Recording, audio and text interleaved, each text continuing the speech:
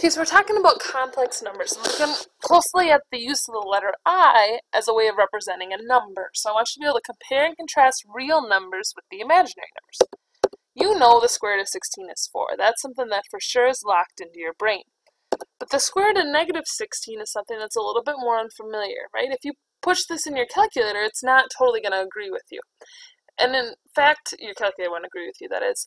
And in fact, mathematicians really didn't start working with square roots and negative numbers until about the mid-1500s. They kind of didn't understand how they worked. They knew that a positive number times itself would give another positive number, and that a negative number times itself would give a negative number, right? They thought of these squares in terms of areas. Well, you can't have negative 16 square feet. That doesn't make sense.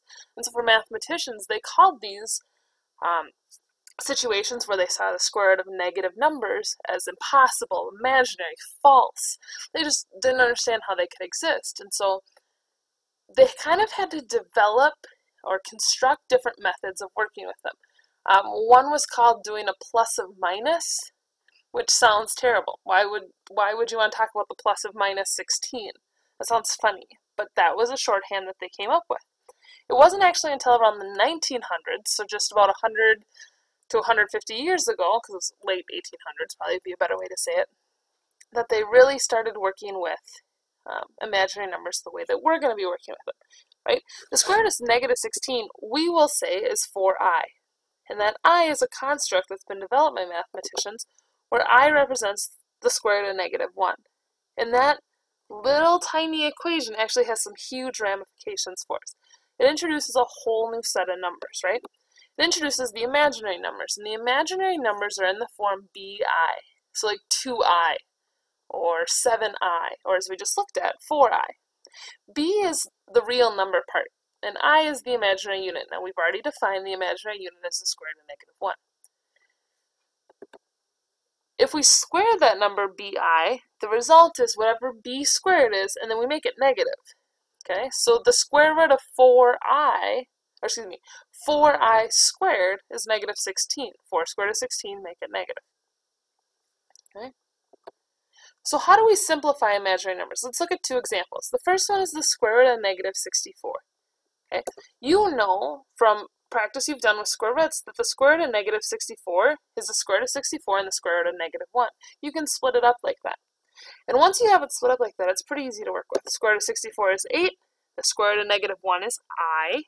And so the answer is 8i. A lot like the square root of positive 64, but with just a little letter tagged on the end. Okay, let's look at one that's a little bit tougher.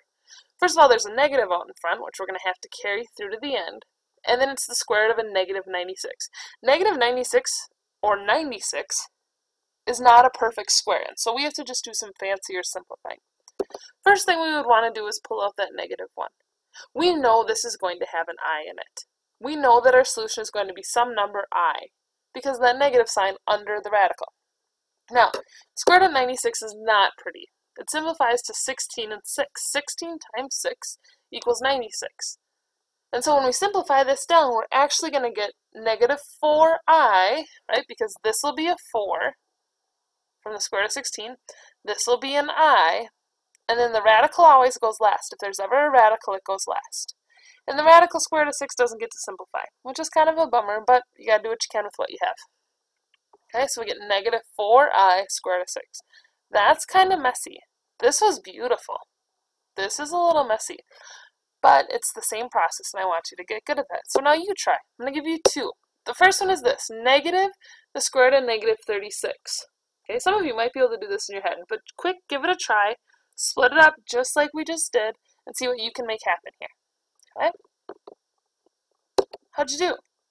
Did you get that the square root of negative 36 is 36 and negative 1? I really, really hope so. That's something that needs to become kind of automatic. A lot of you maybe can make the jump from right here to down here. This middle step maybe is a waste of time for you. Maybe it confuses you.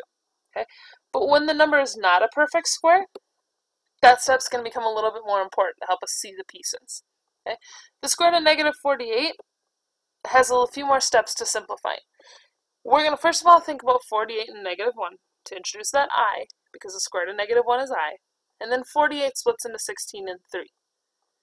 Okay, so the square root of 16 and the square root of 3, they make up the square root of 48. And the square root of 16 is 4. The square root of negative 1 is I, so there's the 4i. And then the square root of 3 tacked on the end, because we can't forget it, but it doesn't exactly fit with the 4i. Okay. So now, having imaginary numbers introduces us to the complex numbers, right? A complex number is a number that uses real parts and imaginary parts. It's always of the form a plus bi. We could also see a minus bi, right? So this could be plus or minus. And we're going to talk more about that in a little bit. Right here, the a part is real. This is always a real number. And then the imaginary part, well, that's an imaginary number. It's going to have an I with it, right? So we use the real numbers. If you're looking at a real number, that means b is 0. You have the imaginary numbers. And if you're looking at an imaginary number, that means a is 0. So b is 0, a is 0. When both of them are not equal to 0, then we get our complex number, like 3 plus 7i, or 4 minus i. Okay? This is how a solution to a quadratic equation would look. If we're going to solve a quadratic equation, we're going to have a case of an a plus or minus a bi. So let's look at how that would actually look. Let's look at a quick example of solving a quadratic. Now the quadratic here is x squared plus 2x plus 2. And if you wanted to solve that, you would have some choices. First of all, it's not going to factor. You could graph it, but when you graph it, it's going to be above the axis, and you're not going to have a graphed out solution. So you have completing the square quadratic formula. I'm a quadratic formula person, but this would be another opportunity where you could complete the square if you wanted to. Remember, whenever you're solving a quadratic, this f of x is going to equal 0. Okay? So x equals negative b plus or minus the square root of b squared minus 4ac all over 2a. Yep, world's best singer right here, this girl. Anyway, negative 2 plus or minus the square root of 2 squared minus 4, 1, 2, 4ac all over 2a. Negative 2 plus or minus 4 minus 8. Well, right there we can see that we have a negative 4 right here. That's a negative 4, and so that kind of sucks, but it's not a big deal because we know that the square root of negative 4 is going to be 2i. Notice the plus or minus has not changed. The square root of negative 4 comes down as 2i. So negative 2 plus or minus 2i. And then, of course, over 2. So what we have here is when we divide both by 2, we get negative 1 plus or minus I.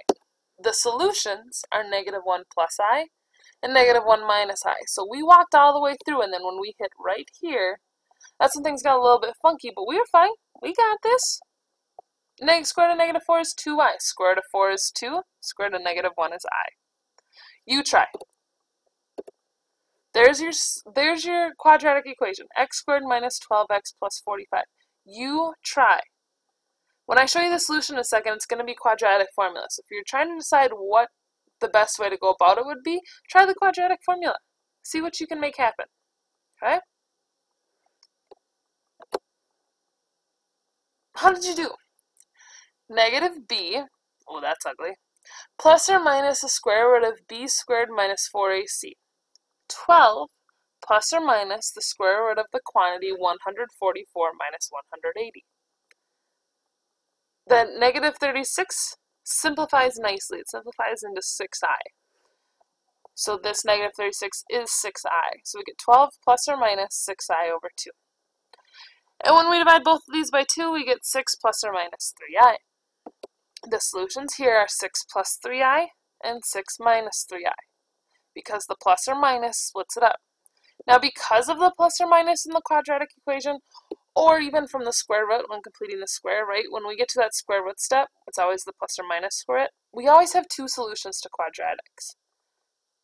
And for complex numbers, these are called complex conjugates. What I mean is this. When we're talking about complex numbers, in terms of solving a quadratic, we're going to have a plus bi and a minus bi.